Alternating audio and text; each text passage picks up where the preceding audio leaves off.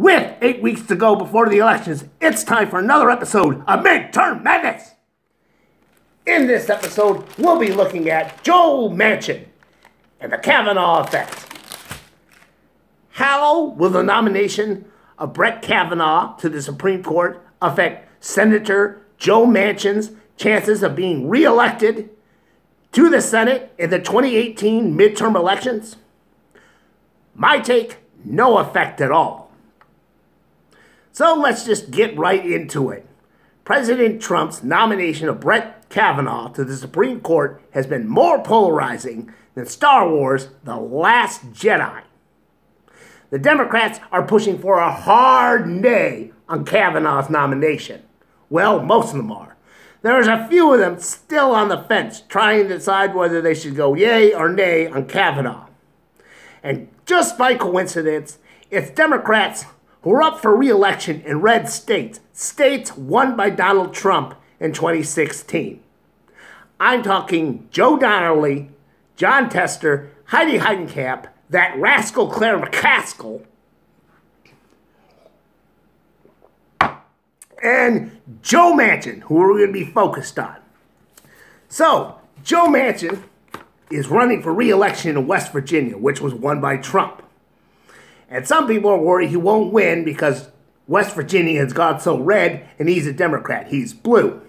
So Manchin has become the poster child of these unreliable Democrats who are so worried about being re-elected in these red states that they've begun siding with Trump.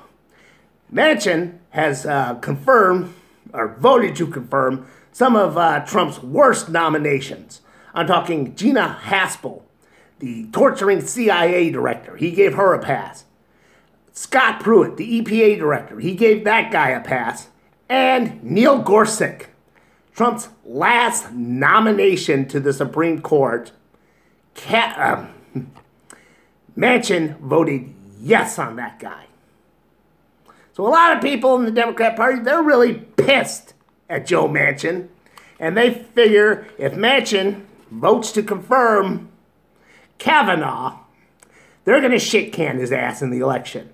They're not going to vote for the Republican, Morrissey, but what they will do is just not get out and vote for Manchin. They'll just sit at home, binge-watch Mama's Family. Or maybe they will show up because there are other elections that they care about, and they'll go with third-party candidate or write in, hey, would you blow me?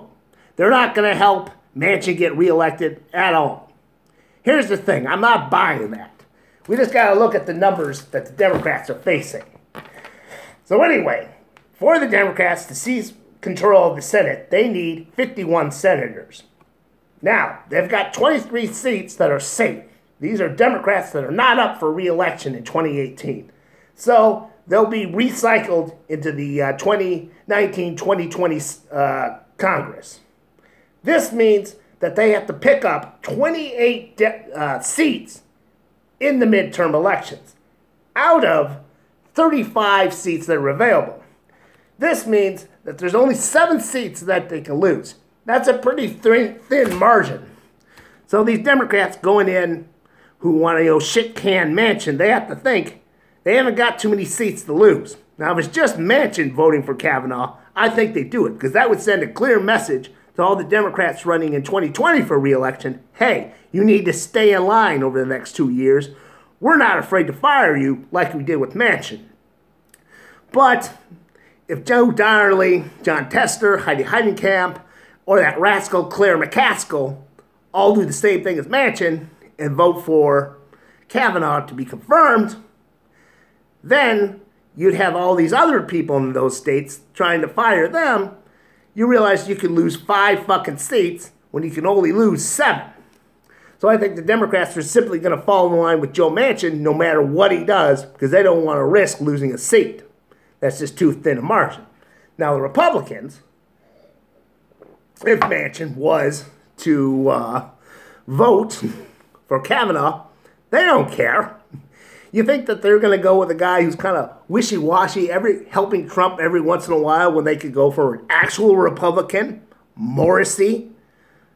Which one of them do you think is more reliable to those Republicans in West Virginia? kind of a Republican, clearly a Republican. So no, I don't think how Joe Manchin votes with Kavanaugh is going to affect his chances at all. You know, speaking of Kavanaugh, I was thinking what these Democrats could do with the time they have left is if they can convince Joe Manchin and all these other cats to stay with the party and not vote for Kavanaugh, that gives them, what, 49, 47 Democrats with their 2 independent buddies.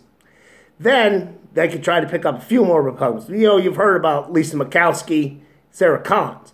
But I think that somewhere else they need to look at is the Republicans who are retiring in 2018. There's a handful of them. And I think maybe if they could find something on Kavanaugh that would these conservatives wouldn't like, they might vote against Kavanaugh, because who gives a shit? They're not up for re-election. I'm talking like Orrin Hatch. I don't think he's too happy with the Republicans, seeing how they kind of just sort of shoved him out of the way to make room for Mitt Romney. Jeff Flake, he's leaving too, and he's already kind of spoken out against Trump. Why don't you convince Jeff Flake to vote against Kavanaugh? Jeff Flake, he probably doesn't give any more fucks. What they simply need to do is sign a Republican senator who has in no way, shape, or form is going to be returning in 2019. Who won't be a part of the Senate at all. I know, Ted Cruz.